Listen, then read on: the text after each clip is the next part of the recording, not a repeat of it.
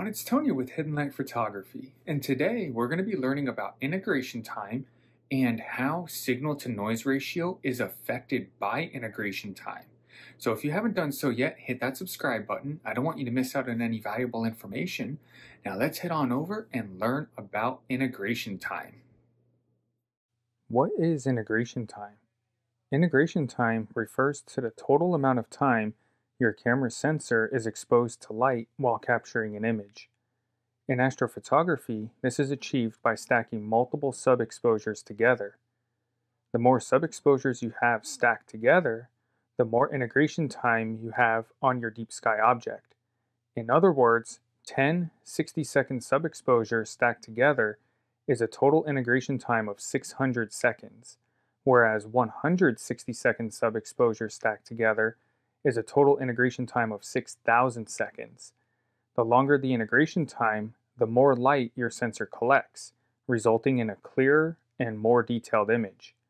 For example, an image with 15 hours of integration time will have less noise and more detail than the same image with just 1 hour of integration time.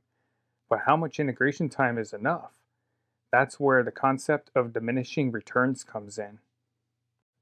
In astrophotography, diminishing returns refers to the point at which increasing your integration time yields a progressively smaller improvement to the overall image quality. Essentially, the first few hours of integration time will significantly improve your image quality, but after that, the improvements become less noticeable.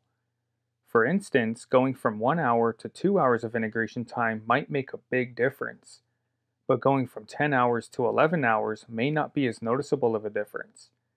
This is because signal-to-noise ratio improves more slowly as you add more exposure time. A general rule of thumb to follow is, to get a noticeable improvement, you need to double your integration time. In Part 1, Mastering Shot Noise and Read Noise, Boost Your Astrophotography Quality, we learned that the variations of signal that each pixel collects with each sub-exposure is called shot noise. And stacking multiple sub-exposures is how we overcome the shot noise. This is because stacking multiple sub-exposures increases the signal-to-noise ratio. Signal-to-noise ratio is measured as the square root of the signal, which causes big jumps in signal-to-noise ratio in the beginning, but slowly levels off, slowing down the benefits. For example, if we collected 10,000 photons with our total integration time, our signal-to-noise ratio is 100. 100 is the square root of 10,000. If we increased our integration time, making our signal 1 million photons collected, then our signal-to-noise ratio jumps to 1,000.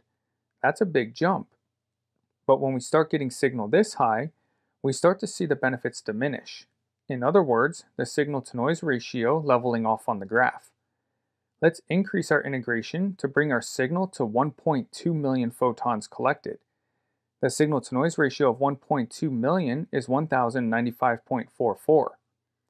If we bump our integration time again so we collect a signal of 2.2 million photons, then the signal-to-noise ratio is 1483.24. As you can see, the benefits of going from a signal of 10,000 to 1 million was a difference of 900 in signal-to-noise. However, going from 1.2 million to 2.2 million was only a difference of 387.8 signal-to-noise ratio, even though we technically had a bigger jump in signal going from 1.2 million to 2.2 million than we did going from 10,000 to 1 million. This is a perfect visualization of diminishing returns. There are a number of variables that will affect what integration time you utilize. You'll need to consider the sensitivity of your camera sensor as well as your telescope optics.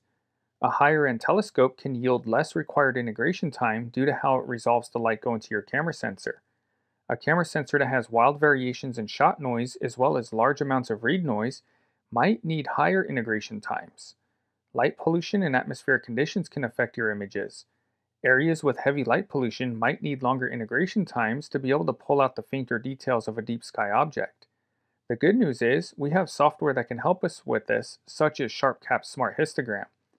I'll post links to my SharpCap videos in the description of this video if you need any assistance with getting set up or using the Smart Histogram. So in the end, what integration time should you use, and how do you decide? The answer is actually quite simple.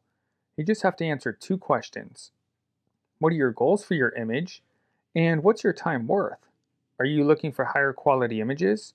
If so, then you're going to want higher integration times on an object. But at what point do you consider it too much time? My general rule of thumb is 15 hours on a nebula and 20 hours on a galaxy. There's no rhyme or reason for those numbers. They're just what I've found to get the quality that I'm looking for. Plus, I don't mind spending the time imaging for that long. My advice is get a few hours on an object and process the data. If you want more, then go get some more integration time and reprocess with the added data. Experimenting like this will allow you to get to know what your equipment's capable of and dial in the quality you're looking for, plus what it takes to get there. I hope you found this useful. If you did, do me a favor. That channel icon that popped up, hit that channel icon and subscribe. I don't want you to miss out on any upcoming content. Drop a comment in the comments section. What are your techniques for determining integration time? What kind of integration time do you utilize? And then check out that next video. Until the next time, clear skies.